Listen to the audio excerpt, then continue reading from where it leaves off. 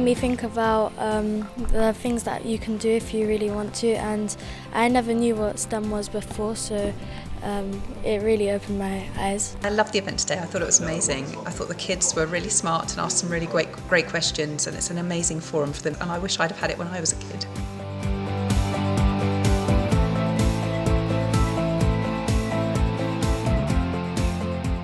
You can do so many things that are not just becoming a teacher or doctor or nurse. There's so many options out there. If you have a good idea and you can create something that people really want, and it really changes lives too, I can't tell you there's no better career. Always have your eyes open, you have to be looking, you have to be listening, and you have to be learning. The challenge, the thing that can be scary, but also the thing that's really exciting about starting a new business is this idea that you're always building something and creating something. Academia is only one tiny little part, maybe 25% of what your future going to be. And the place to be at the moment is it's all science and technology and engineering.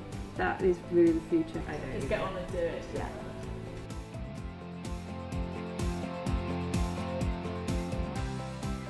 I think it was very inspirational, and it showed me that anyone can achieve what they want if they really try. After this, it's probably to make my own business out of something that I like.